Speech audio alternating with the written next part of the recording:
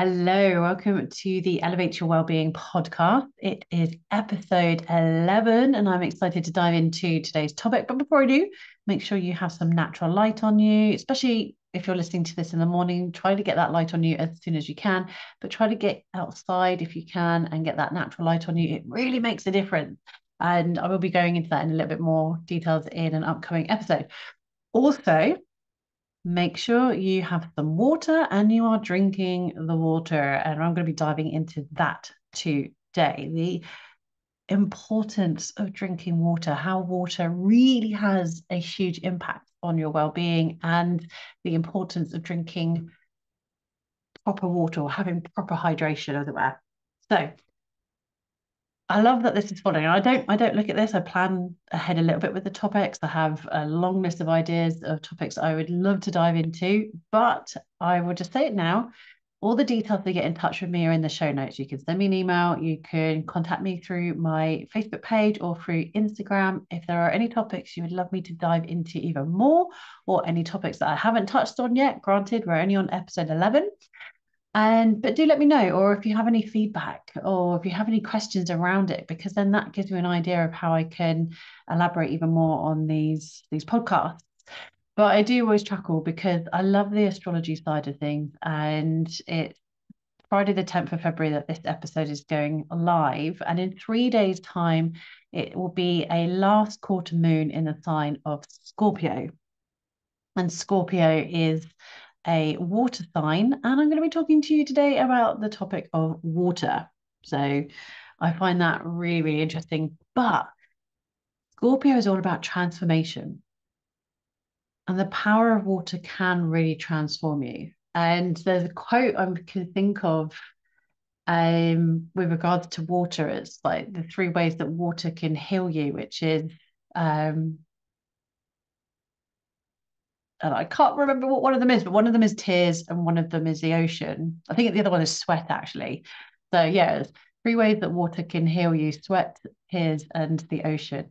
And it is really empowering. Having a good old cry, don't lock up those emotions, really help yourself to release. Or how many times do you cry when you're laughing? And I get that so often that it's really refreshing and restoring that you can release those emotions, sweat it out. I do love my sauna blanket, and movement so you can sweat. And the amount of times I've taught yoga over the last 10 years, and I've had people that are completely new to yoga and come up to me at the end of a class going, wow, I didn't expect to sweat during a yoga practice. Now, depending on the type of yoga you do, that really can vary. But I know I have got students that come to classes that are listening to this. So thank you very much. Hello. And I know that you've experienced that. And then there is the healing power of the ocean. And to live on the South Coast is really a privilege because I see water every single day and I love it. It's so grounding, it's so nourishing. If I feel upset or need grounding, I always go to the coastline. I absolutely love it. And that's the power of water. It's not just what you're drinking, it's what you have around you, and it can be really empowering. And a really, really healthy talk. If you think about it, we are, depending on who you speak to, depending on the books you read, etc., some people will say 60, 70, 80%. So let's go between 60 to 80%.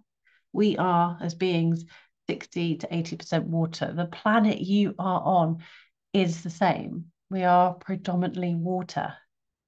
The air you breathe, 80% of that comes through the ocean, not the trees. Let me know if that's the first time you've heard that. The ocean creates helps to create our atmosphere. It's absolutely phenomenal. And trees, yes, do help, but they're only like 20% part of it. So it is really fascinating that that kind of percentage meets up again. So blue health is a huge component. It's something I love to do. Last year, when I was teaching my yoga in the park classes, we moved to a location so we could do a little sea swim afterwards. And it was really nice. It was really, really wonderful. I even had a student who had not gone in the ocean in the UK. And after class, she's there kitted up in a wetsuit, and she got in, which was really lovely to be part of that journey. So water has this incredible ability to help soothe your soul. Listening to the water can be really, really healing. Water itself has grounding properties. So you may be aware of the practice of grounding, walking barefoot on the earth, just walking through a forest, laying your hands on grass or placing your hands on a tree.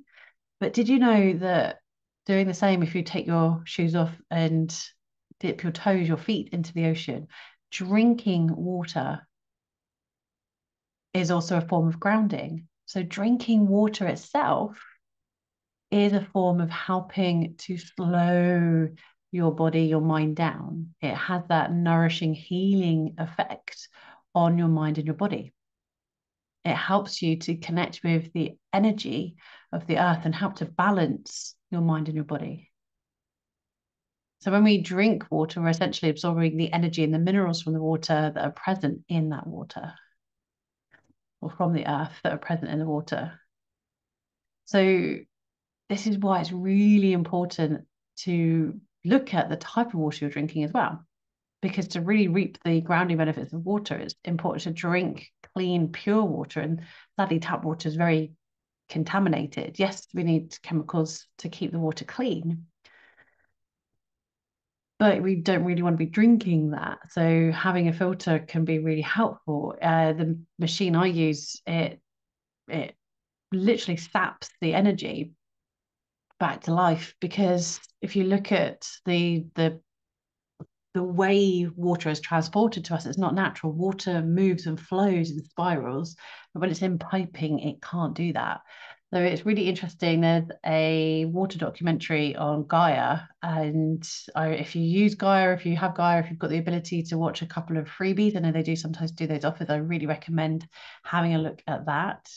But remember, you are 60, 70, 80% water, and it makes a huge impact. And I thought I was well hydrated. I can remember a few years ago doing a little challenge about being hydrated. And then when I really started diving into water, and water is my thing, I do love it, it's my favorite element. I do love water. But when I started researching it more, I realized I was not drinking enough.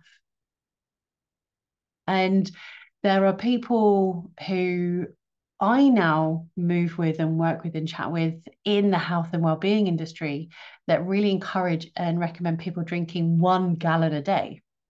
Now that's a lot for me, and I know why, because I've worked with a doctor that's helped with gauging how much water you really should ideally be drinking, because if you are, say, 70% water, then you want to be taking that intake in. So just to give you a little idea, if you know your weight in pounds or whatever you use, kilos, stones, convert it into pounds. I'm going to do 100 pounds because it's easier. And then you're going to take, let's say, for example, those 100 pounds, and then you're going to take that, scratch the pounds out, and then pour that fluid ounces. So you've got 100 fluid ounces because that's your whole body weight. Obviously, you are 60, 70, or 80% water. So you want to then take that amount in fluid ounces and aim to drink that every single day. So if you're going with 100 pounds and you're saying, okay, so that in its equivalent in fluid ounces is 100 fluid ounces, 60% would be 60 fluid ounces, 70 would be 70, 80 would be 80. And that really gives you an idea of how much you should be aiming to drink. And then it's being mindful if you're taking electrolytes to make sure you're not washing out, vital salts and minerals, and balancing it out that way. And that can be something that we can go into on a coaching call if hydration is something you really don't do well or at all. So this is why whenever you come to a class with me, the amount of times, and I'm sure I sound like a broken record with it, the amount of times I'll say, have a pause, have a drink, have a sip of water. And it's really important to keep hydrated, because when you feel thirsty, you are already dehydrated. So if you're sitting here listening to this thinking, well, I only really think about drinking when I'm dehydrated, like when I'm thirsty, then you might only be 1 or 2% dehydrated, but that can be enough for you to get headaches and feel groggy and feel lethargic or not have any motivation. So if you notice you have any of those sorts of things going on in your mind and your body, it could just be as simple as being dehydrated. The same way with when we feel anxious, that can be down to dehydration. And I'm not writing anything out off. I'm not obviously diagnosing anyone, but it's amazing how many people don't drink enough water. And over my 10 plus years of being in the wellness industry, it amazes me how many people say they don't drink water or not enough water at all. And this from someone who I thought I drank plenty of water until I had this awareness of people saying about, going for the gallon a day. And, if you've ever done 75 hard, that was the hard bit for me, was aiming for the gallon. And that was usually when I would fall off. But because I know the other equation around how much I weigh and aiming for the 70%, I think I'm like 50 fluid ounces off of a gallon. So it's a lot. It's a lot to drink. So it's interesting from that point of view. So be mindful of if you're only drinking when you feel thirsty, because you are then dehydrated already. So things you can do: fill up a glass of water and have it by your bedside table so it's there when you wake up. So a few weeks ago, my Instagram mini challenge. So if you don't follow me on Instagram, do come on over. I do a weekly mini training and challenge. And one of these a few weeks ago was to drink some water before you have your morning cup of coffee or your morning cup of tea, because tea still has caffeine in it. By drinking some water before you drink any other beverage, you're actually rehydrating yourself, you're getting your circulation going, you're going to be more motivated, you're going to be more focused. And the penny drop was, by drinking your water first, you're helping to refresh your palate, and then delaying that coffee by an hour or longer after you've woken up, your coffee will actually taste better. You'll actually enjoy your coffee more. If you feel tired and lethargic in the afternoon, go for a glass of water first and then see if you really need the coffee. And if you are a big coffee fan, if you're a big coffee lover, hi, me too. I'm not telling you to ditch coffee. I don't hate coffee, but this was a big game changer because I know how my body gets affected by too much coffee. I then don't sleep very well, and then it's a vicious cycle. But by having that glass of water already filled up, it's one of the things I do in my evening routine: fill up a glass of water, put it by my bed, and it's there ready for me in the morning. And I sip that throughout the morning. So I'm currently looking at mine. I've just filled it up for the third time today.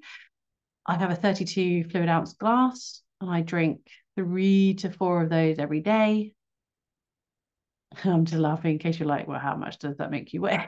But I would drink that first one within, like, I wake up at 7, 6:45, 7, and that's then done by around 10:30. Sometimes sooner, sometimes later, depending on my day. And then the other thing you can do is make sure, if you can, I know people that will do this, they love doing this, they will fill up multiple glasses and put them down everywhere. So you'll have a glass like I have right now in front of me on my desk. There'll be a glass by the side of the bed. There'll be a glass on the coffee table when you go into the living room, a glass in the kitchen, wherever it is. And you're like, okay, that's my glass, I'll take a sip. Because it's being it there as a reminder. So if you have gone to work and you've taken a bottle of water, make sure you take it out and put it on your desk. Because otherwise you're going to get home, you're going to empty your bag and be like, oh, I forgot I had that bottle of water there. Who here that's listening to this resonates with that? How many times have you done that? So find ways that you can do this easily, create it as a habit. And yes, okay, I have a 32 ounce glass of water with me now, but it didn't always start off at that. When I looked at the glasses I had a very typical like tumbler glass, which is about 8 fluid ounces. And I just started making sure I was drinking that. And I was really, really consistent with going, okay, I'm going to have a sip of water on that note. So I'm going to do now. Oh, lovely. Setting timers can really help. Having reminders. I really love the water bottles that have the times, but I kind of giggle because the water bottle really isn't big enough to use for the whole day, but where it has like 7 a.m., 8 a.m., 9 a.m., etc. But really it should just be drink me by midday and drink me by this time, and then that water bottle should hopefully be empty. And I then had that in my mind. I started with smaller glasses. I had reminders when I then went up to a 16 fluid ounce glass. I would start looking at, say, time and be like, right, okay, by 10 o'clock, I want to have drunk that amount. By 2 p.m., I want to have drunk that amount. By 5 p.m. And obviously, you want to drink more in the earlier in the day, because otherwise, you will be going to the toilet.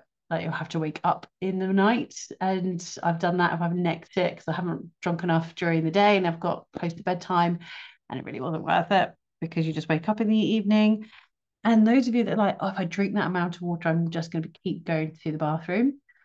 You will to start with, because your body isn't flushing out everything it needs to flush out.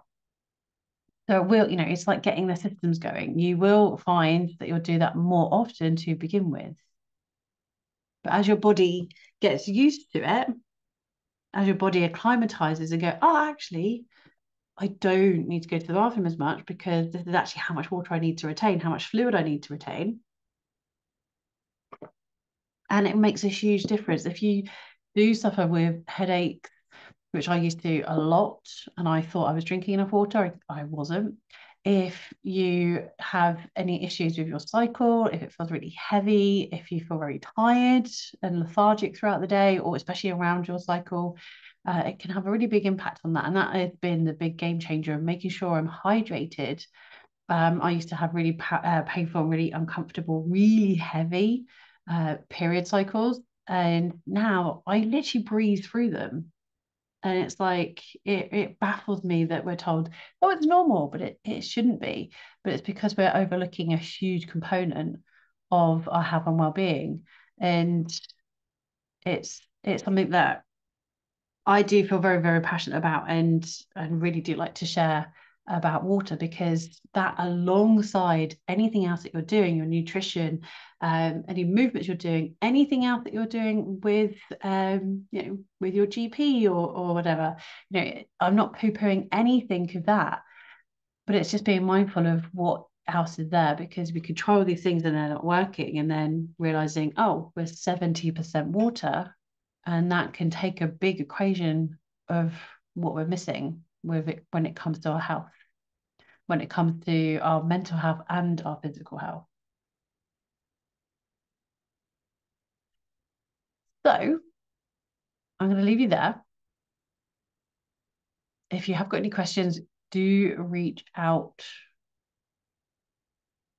Like I said, everything is in the show notes with how you can get in touch with me through Instagram, Facebook, or send me an email if you would like to learn more about water. And as I already said, I do have a particular water filter ionizer. If you'd like to know more, let me know. Get in touch, and I can send you a free PDF ebook about it. And grab your journals. I do like to do a little journaling prompt with you.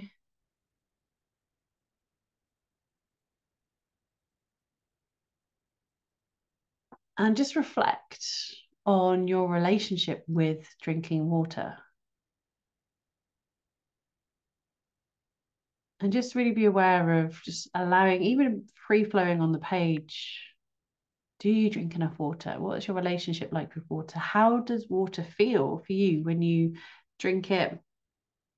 When you're near the ocean, for example, does that feel calming for you? I know some people don't like the water as much, but it can, for the majority of people, have that effect. So maybe your element is different. As I've said during this episode, the water element really very much is my favorite element. And just reflect on that. And do let me know if you enjoy this episode. Share that you're listening to it and tag me if you're listening and sharing on Instagram at I am Rachael _UK. And please do share it if you are really enjoying this podcast. I really do enjoy creating these episodes for you. But please do share them with friends, family, colleagues, anyone that you feel, if this episode or a previous episode or an upcoming episode really resonates with you, but you think of someone else and think, oh, they might find this interesting or they might find this helpful, please do share it. It means a lot. So have a wonderful, wonderful weekend, and I will be back next week. Take care.